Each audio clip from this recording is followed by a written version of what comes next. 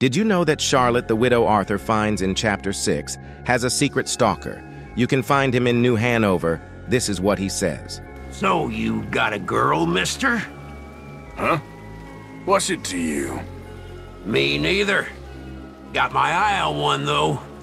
I was hunting north of Annesburg when I came across this cabin. And there's no one there but this woman.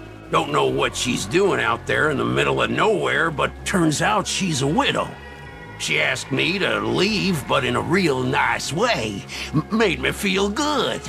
I watched her from the bushes for a while, saw her cry.